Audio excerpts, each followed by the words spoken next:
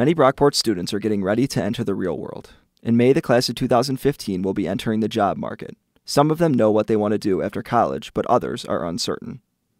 Brandon Kasperzak has a good idea of what the future holds. He has two ideas for his life after college. When I graduate, I would like to be doing something film-related or radio-related, music-related.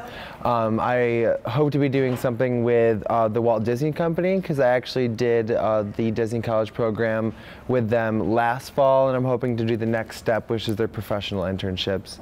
Unlike Kasperzak, there are still students who are unclear about life after Brockport. Scott Gewart has a major in environmental science with a concentration in terrestrial aquatic ecology, but is still unsure of what direction he wants to take. I'm gonna probably do invasive species management, and maybe teach the children. Gewart isn't the only one whose future is vague.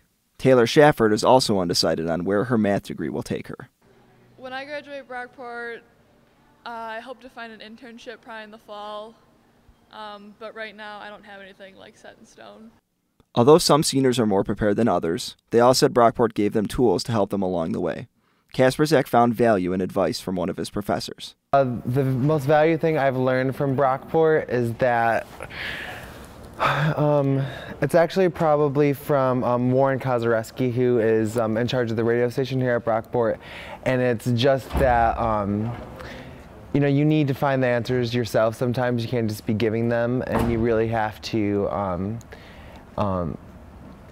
you just have to, strive for it and just, do your best and, just keep working towards that goal. Shafford's most valuable tool is different from Kasperzak, but will help her after graduation. The best tool is probably career services. They really helped me put together a resume, and it was really great. With May right around the corner, Brockport seniors are preparing for the beginning of the rest of their lives. For News 4 Brockport, I'm Anthony Young.